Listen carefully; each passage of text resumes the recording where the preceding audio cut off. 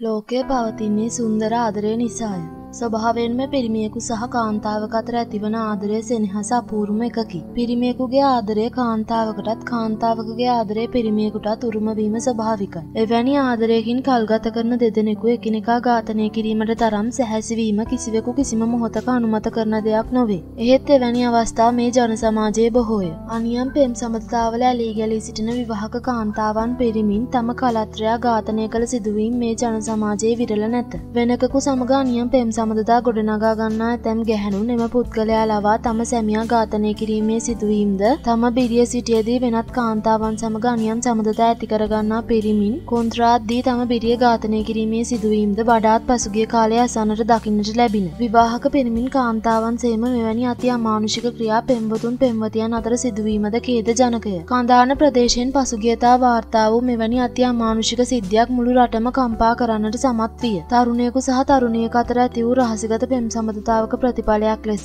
අහිංසකයෙකුට මහමගදී සිය ජීවිතයෙන් වන්දි ගෙවීමට සිදු වූ මේ අනුවේදනීය කතාව වාර්තා වූයේ කඳාන පොලිසියෙනි. සිය පෙම්වතියගේ නිවසට පැමිණ ආපසු සිය නිවස බලා යමින් සිටි පෙම්වතෙකුට පෙම්වතියගේ අලුත් පෙම්වතා බව කියන අයෙකු සහ ඔහුගේ මිතුරෙකු විසින් මන්නා පිහියකින් පහර දී ඝාතනය කළයි කියන සිදුවීමක් ජූනි මාස 7 වන දින කඳාන පොලිස් බල ප්‍රදේශයට අයත් ජායල උතුරු බටගම ප්‍රදේශයෙන් වාර්තා විය. මෙසේ ඝාතනය කෙරුණේ කැලණිය දික්පිටිගොඩ පදිංචි GAD නිමන්ත මදුෂාන් අබේරත්න නැමැති තරුණයෙකි. ඔහු තැපැල් දෙපාර්තමේන්තුවේ තාක්ෂණික නිලධාරියෙකි. මේ අති අනුවේදනීය කතාව පෙළගැසෙන්නේ මෙසේය. ඉකුත් ජූනි මාස 7 වන දින 119 පොලිස් හදිසි ඇමතුම් අංකයට කඳාන ප්‍රදේශයේ පුද්ගලයෙකුගෙන් ලැබුණු ඇමතුමකින් දැනුම් දෙනු ලැබුවේ ජායල උතුරු බටගම ප්‍රදේශයේ පාරක කිසියම් පුද්ගලයෙකු බරපතල තුවාල සහිතව වැටී සිටින බවකි. මේ බව වාර්තා වුණු මොහොතේම ක්‍රියාත්මක වූ පොලිස් නිලධාරීන් පිරිසක් එම ස්ථානයට ගොස් බරපතල තුවාල ලබා සිටි පුද්ගලයා රාගම ශික්ෂණ රෝහලට ඇතුළත් කරද්දී ඔහු මිය ගොස් සිටි බව රෝහල් බලධාරීන් පොලිසියට දැනුම් දුන්හ. මදුෂාන් විවාහ වීමට අපේක්ෂාවෙන් සිටි පෙම්වතිය සිය මව සමග ත්‍රිරෝද රථයකින් පොලිසියට පැමිණ සිද්ධිය සම්බන්ධව පැමිණිල්ලක් කළාය. ඒ අනුව පොලිසිය සිදු කළ මූලික විමර්ශන කටයුතුවලදී මෙම තරුණිය කිසියම් අයෙකු සමග ඇයි හොඳයියක් ඇති බව දැනගැනීමට ලැබින. මදුෂාන් සහ මෙම 27 හැවිරිදි තරුණිය පාසල් යන කාලයේ සිට වසර 8ක පමණ කාලයක් ප්‍රේම සම්බන්ධතාවයක් පවත්වාගෙන ගොස් තිබින. ඉන් අනතුරුව මේ යුවළ විවාහ වීමේ අපේක්ෂාවෙන් ඇසුරු කළහ. මේ පෙම් සබඳතාවයට දෙපාර්ශවයේම මව්පියන්ගේ කැමැත්ත ලැබී තිබූ නිසා ඔවුන් රිසිසේ ඇසුරු කළහ.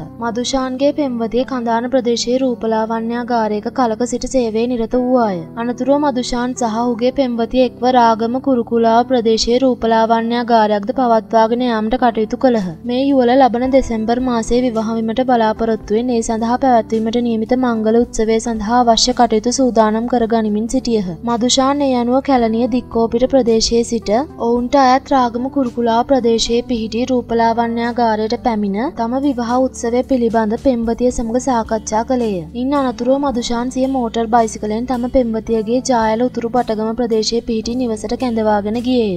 එහිදී ඔහු සතුටු සාමිච්චයේ යෙදී සිට තම විවාහ උත්සවයට අවශ්‍ය ඡායාරූප ලබා ගැනීම පිළිබඳ සාකච්ඡා කළහ. ඉන් අනතුරුව මදුෂාන් සිය නිවසට එීමට පෙම්වතියගේ නිවසෙන් පිටත් විය. මේ අතර මදුෂාන්ගේ පෙම්වතිය ඔහු නොදැනුවත්වම පසුගිය කාලේ ජායල බෝධිරාජාරාම පාරේ පදිංචි කායවර්ධන මධ්‍යස්ථානයක වැඩ කරන 22 හැවිරිදි තරුණියෙකු සමග සමීප සමතාවක් පවත්වාගෙන ගොස් තිබින. ඇය නිරන්තරයෙන් එම කායවර්ධන මධ්‍යස්ථානයට ගොස් කායවර්ධන කටයුතු වල නිරත වූවාය. එහිදී මෙම දෙදෙනා අතර ඇති වූ කතාබහ අවසන් වී ඇත්තේ සමීප සම්බන්ධතාවයකින්. ඉන්පසු ඇය මේ සම්බන්ධතාවය පවත්වාගෙන යන තරුණයාගේ නිවසට පවා යමින් එමින් සමීප සම්බන්ධතාවය දිගින් දිගටම පවත්වාගෙන යන්නට වග බලාගෙන තිබින. අනතුරුව එම 22 හැවිරිදි තරුණයා මෙම තරුණියගේ බාල සොහොයුරාගේ මිතුරෙකු බවට පත්ව ඇත්තේ ටික කාලයකදීය. ඒ නිසා මෙම 22 හැවිරිදි තරුණයා දිගින් දිගටම තරුණයාගේ නිවසට යමින් ඔවුන්ගේ ළඟ හිතවතෙකු ලෙස මාස 10ක පමණ කාලයක සිට ඇසුරක් පවත්වාගෙන ගියේය.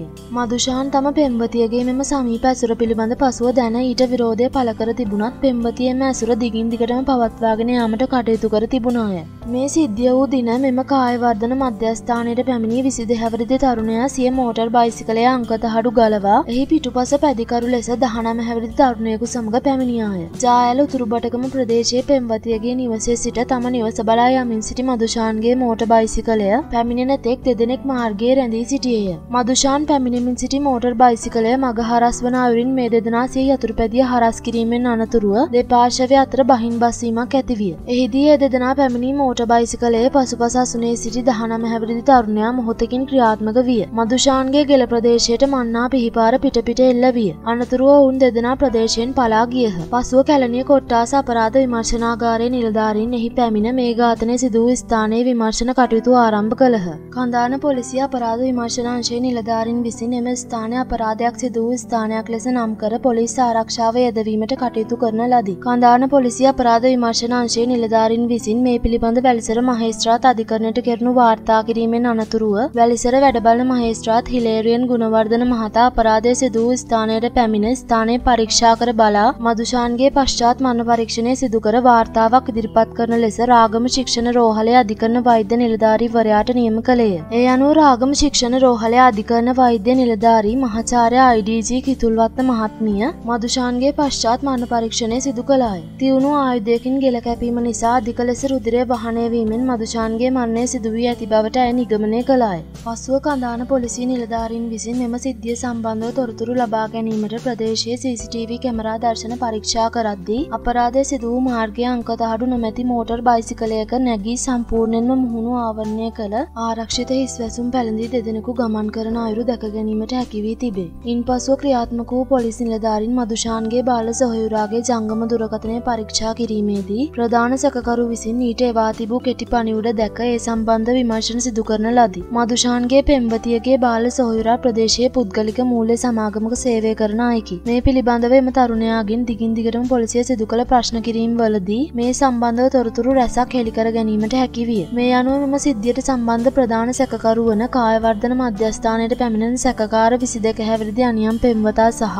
ඔහුගේ 19 හැවිරිදි මිතුරා සැකපිට අත්අඩංගුවට ගැනීමට කඳාන පොලිසිය අපරාධ විමර්ශන නිලධාරීන්ට හැකි විය. පොලිසිය මේ සැකකරුවන් තිදෙනාගෙන් කළ ප්‍රශ්න කිරීම් වලදී මෙම ඝාතනයට යොදාගත් මන්නපිහිය මෝටර් බයිසිකලය සහ ජංගම දුරකථන පොලිස් භාරයට ගැනිණි. අනතුරුව 22 හැවිරිදි සැකකරු එම තරුණිය සමග ගත් ඡායාරූප රැසක් සොයා ගැනීමට පොලිසියට හැකි විය. මේ ඝාතනය සම්බන්ධව පොලිසිය සැකකරුවන්ගෙන් කළ ප්‍රශ්න කිරීම් වලදී 22 හැවිරිදි සැකකරු පොලිසියට පාපොච්චාරණයක් කළේය. පසුව මෙම 22 හැවිරිදි සහ 19 හැවිරිදි සැකකාර තරුණයන් දෙදෙනා වැලිසර මහේස්ත්‍රාත් අධිකරණයට ඉදිරිපත් කිරීමෙන් අනතුරුව රක්ෂිත බන්ධනාගාරගත කෙරිණි. ඝාතනය කෙරුණු මදුෂාන්ගේ පියාවන කැලණිය දික්පිටිගොඩ පදිංචි GAD නොයෙල් අබේරත්න මහතා පොලිසිය හමුවේ ප්‍රකාශයක් ලබා දෙමින් මෙසේ පැවසීය. මගේ පුතා වසර 8ක පමණ කාලයක සිට ජායල උතුරු බටගම ප්‍රදේශයේ පදිංචි තරුණියක් සමග ප්‍රේම සම්බන්ධතාවයක් ඇති කරගෙන සිටියා. ඔවුන්ගේ විවාහයට දෙපාර්ශවයේම මව්පියන්ගේ කැමැත්ත ලබා දී තිබුණා. පුතා ඉදිරියේ විවාහ වීමට අපේක්ෂාවෙන් මංගල උත්සවය සඳහා ලකලෑස්ති වෙමින් සිටියා. මීට අමතරව පුතා නිවසක් සෑදීමට අවශ්‍ය මුදල් එකතු කර සිටියා. කඳාන පොලිසියේ ස්ථානාධිපති ප්‍රධාන පොලිස් පරීක්ෂක රෝහණ මුණසිංහ මහතාගේ උපදෙස් මත එහි අපරාධ විමර්ශන අංශයේ ස්ථානාධිපති පොලිස් පරීක්ෂක රුමේෂ් රත්නායක, උප පොලිස් පරීක්ෂක HM වනිගසිංහ, සැරයන් වරුන් වන තිලකරත්න, අධිකාරී කරුණා තිලක, කොස්තාපල් වරුන් වන අතපත්තු සඳරුවන් යන නිලධාරීන් මෙම සිද්ධිය සම්බන්ධව වැඩිදුර විමර්ශන කටයුතු සිදු කරති.